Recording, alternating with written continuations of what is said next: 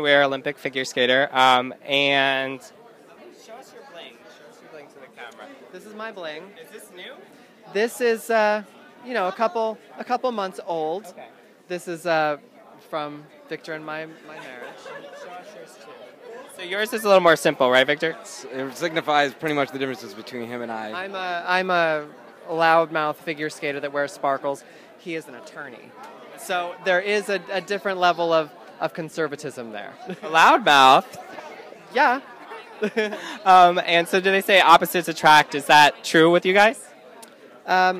We are opposites in many superficial ways, but in general, we value the same things. We value a very happy household. We value simplicity and really building a strong relationship. We aren't a part of the scene, as they say. We live normally. You don't like go out to gay bars or?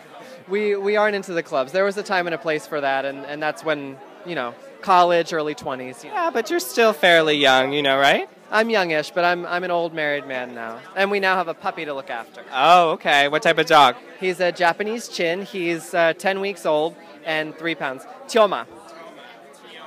Tyoma. Is that a Russianism? It's a Russianism. It's the name for Artyom, which is a Russian name I like, and Tyoma is the short version.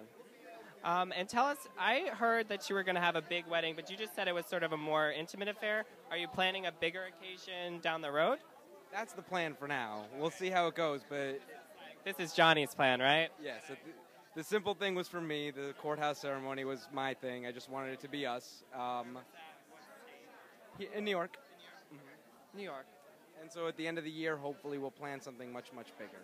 What are your ambitions? What's your vision? My vision is just a room filled with people that love us and that we love, and Lady Gaga dancing on a piano, Sarah Jessica Parker doing a speech, whatever gorgeousness we can have, we'll have. Maybe it'll be a scene in Sex and the City 3.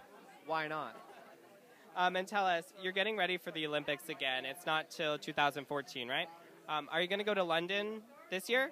No, I have friends that are competing in the Summer Olympics in London, but there's no point for me to be there. There's no ice. Oh, for fun. There is no fun. When you're competing for a spot in the Olympics, there is no time for fun. And what can we see? Like, are you going to pull out like the quadruple gazillion axle? We're working it. I can tell you that. I'm working very hard. I'm losing my weight slowly but surely. Weight? You look. Well, I've got 3 pounds more to go, and then I'll be at fighting weight. All right. Thank you so much, Johnny. Thank you.